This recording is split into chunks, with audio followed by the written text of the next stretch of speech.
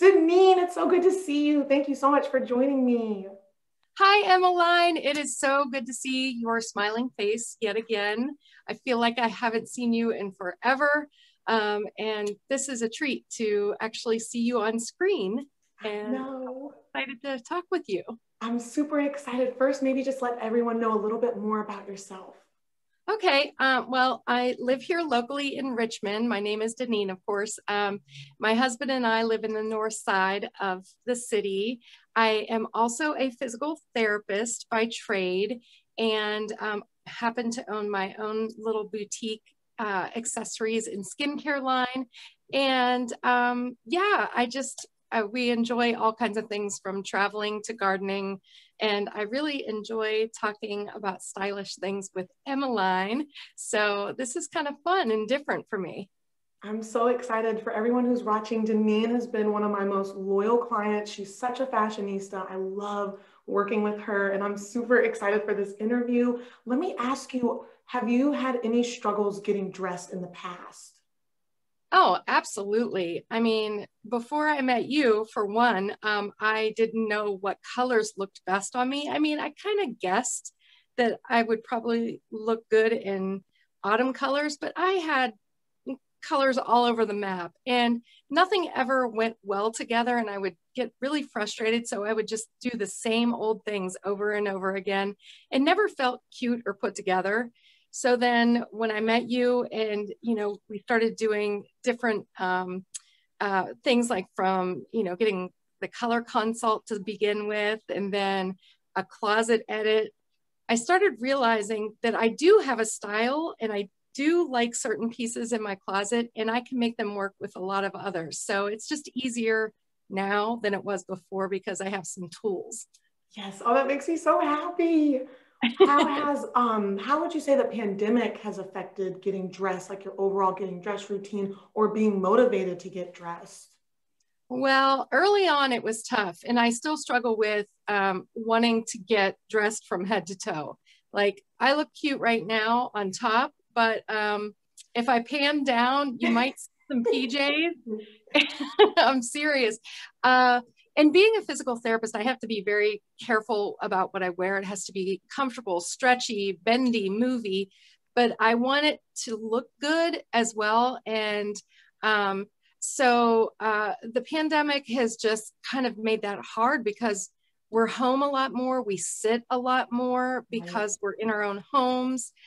So it has been a struggle, and I miss the best accessory of all is the smile. And, whenever you see me walking down or I see my reflection in a mirror walking by at work with a mask on, I'm just like, oh, I cannot wait till this is over. That is such a good point. I never thought about that, where it's like we can't see our smiles anymore, people's facial expressions.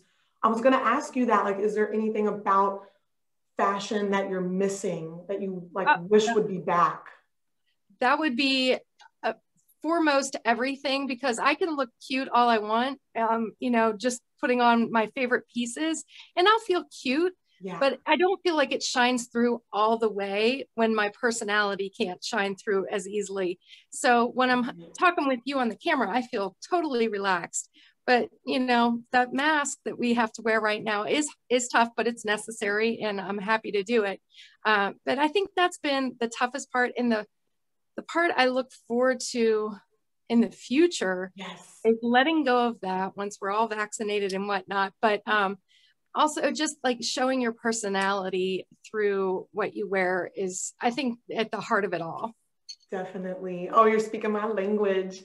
I wanted to ask you, how do you stay inspired? Like, I know for me, there's just some days where I'm like, oh my gosh, I don't want to get dressed. But it's like, if I wear certain colors or if I make myself look at fashion magazines, it helps me just get dressed up for myself. Is there anything that helps you just stay inspired to get dressed?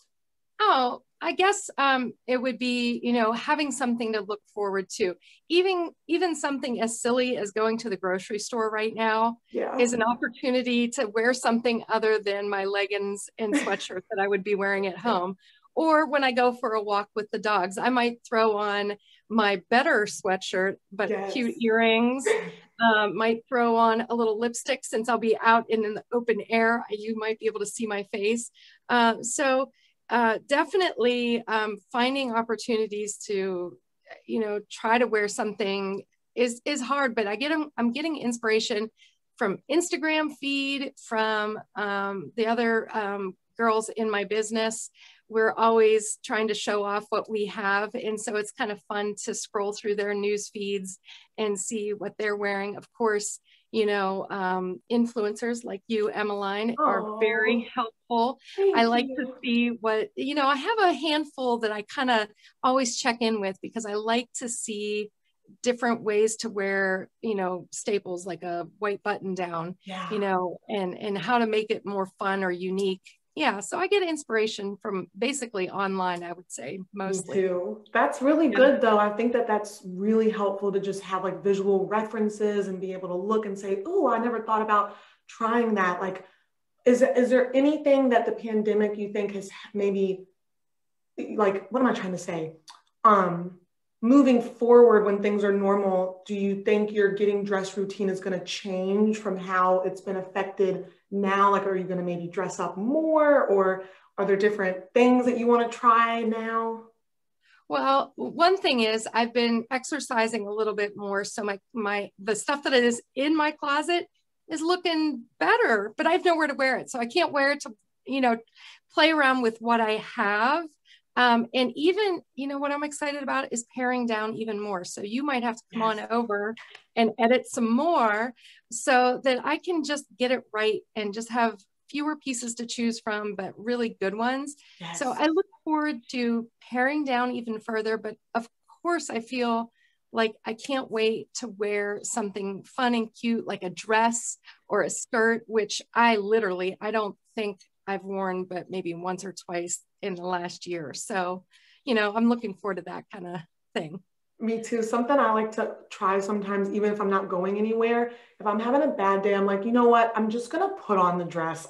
Even though there's no one around, and it really helps some days. I'm like, you know what?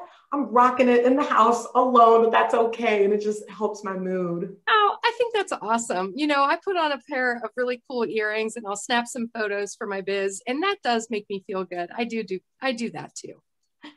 Well, that wraps up my interview, Danene. I wanted to tell you really quick, you look amazing. I really recognize that blazer. Maybe when we went shopping, it looks awfully familiar. It looks amazing on you. You inspire me, Danene. I think you are truly an amazing person. I'm so happy that we could do this interview. And thank you for doing this. And thank you to anyone who is watching this on playback. If you are feeling like you're having issues or struggling with getting dressed, I'm doing this fun style challenge on February 22nd, and I'm going to be giving you my top tips on how to get motivated to get dressed. Danene has already signed up, so my link is in the bio for anyone who wants to sign up. Thank you so much.